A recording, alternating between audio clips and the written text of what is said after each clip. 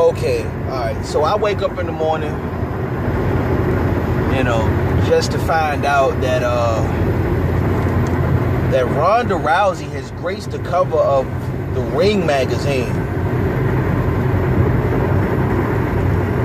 Alright, Ronda Rousey graces the cover of the Ring magazine.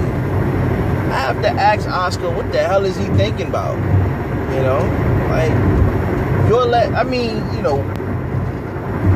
He's putting somebody else from another sport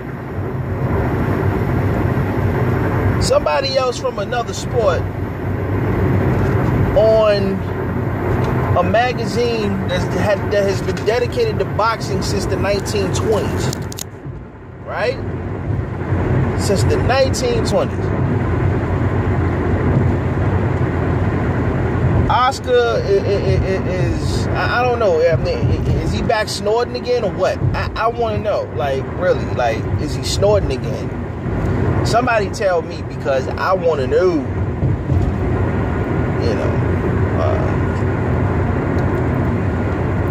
So this is how the post Floyd Mayweather era is going to be, right?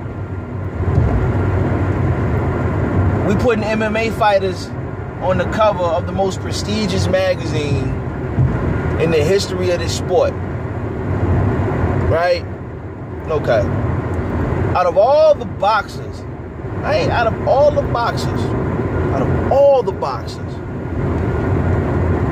that we have, right? I mean, it is so many guys that Oscar could have put on the cover.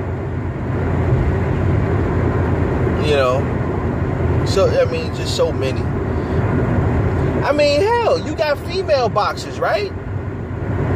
You got female fighters. I mean, I don't know any of them, but hey, you got fighters that are female, boxers that are female.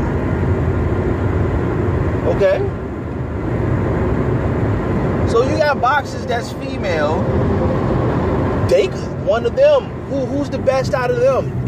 She could have got the cover, whoever she is, right? But no. Oscar De La Hoya, Oscar sniffing again. He's sniffing again. He has to be sniffing again. I mean, my God. I mean, I haven't picked up a physical copy of the Ring magazine in years. I remember back in the 80s, man, when I was a young pup and I was 7-8 years old, man. I was, we was in the gym. We was at this place called the $1 Million Boxing Club, man. We didn't see no Ring magazine. They had the KO magazine. It was the KO magazine. The Ring magazine wasn't even in the joint. It was the KO mag, So, but have times changed, man. Oscar did boxing fans dirty by putting Ronda Rousey on the cover. Something's wrong with Oscar, man. I don't know, man. Maybe he's suffering from some type of delusional syndrome or something. I mean, he's just one fighter away from being done as a promotional company. So, I mean, he already doesn't have any champions. I mean, if Canelo loses, then they're done.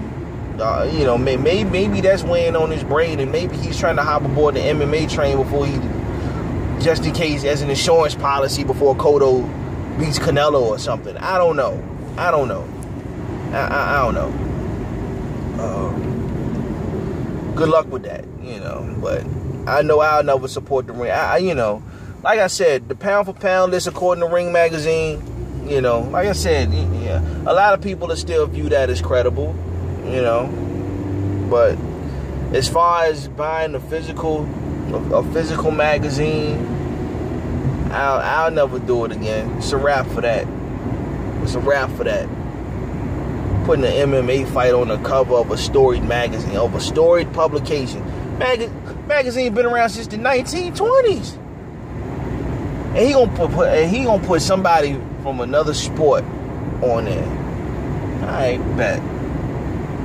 Have at it, Oscar. You won it. I'm done.